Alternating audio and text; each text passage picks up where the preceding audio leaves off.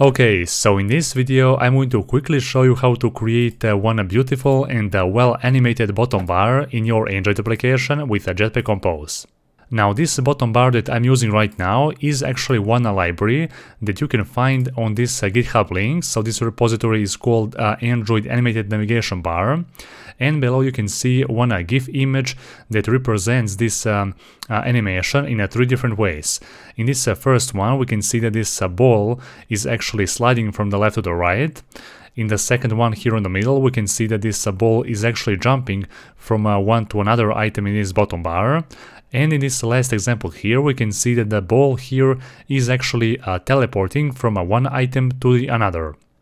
Now, down below you can also find all other different information about the parameters, about the required and the optional parameters of this composable function. And the only thing that you need is this dependency. So let's go back to our project, and here I have already added that dependency. And also I have prepared one demo example as well. Now here in our main screen composable function we have a simple scaffold in which I have defined a bottom bar, and inside that bottom bar we have just to call this animated navigation bar composable function, which accepts multiple different parameters. But as you have seen in that documentation, only two of them are actually required, so selected index and the content. So selected index here is 0 by default, as you can see right there, and we are changing this selected index value by clicking our actual item in this animated navigation bar, okay? So here I have also defined the actual shape, so I have defined here a corner radius shape of 34 pixels, or sorry, dp, as you can see. Then here I have defined the ball animation to be parabolic, which is basically jumping from the one item to the another. We have also two different more examples, so we have a teleport and a stride to slide basically from one item to the another.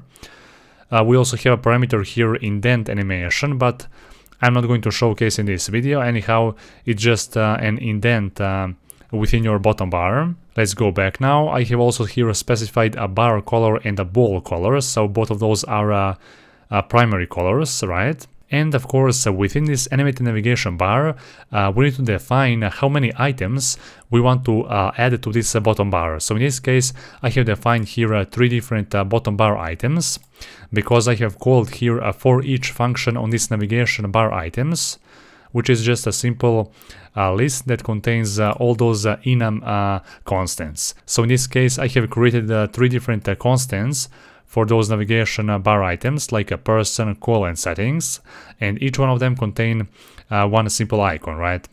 Also, I have one simple extension function on a modifier, which basically allow us to remove or disable a ripple effect with those actual items right here. And here, as you can see, we are just calling that for each function, and for each constant in this enum class, we are creating one box and one icon inside that box. We have here added one logic, so for the color of our icon, as you can see, I'm not sure how much you can see right here, but a selected bottom bar item here is colored in white, and those not selected bottom bar items are actually a little bit less visible, okay? And here I have used that selected index value to compare it with the actual index value of our current bottom bar item. And if those two are the same, then we are using here on primary, otherwise we are using inverse primary color. And there you go, so that's how you can easily implement this quite interesting and well animated library within your project in Android, with a Jetpack Compose of course. So be sure to comment down below and let me know what you think about this library. And of course be sure to like this video, but only if you find it helpful. For this video, that will be all. I'm a legend when they lay me down to rest.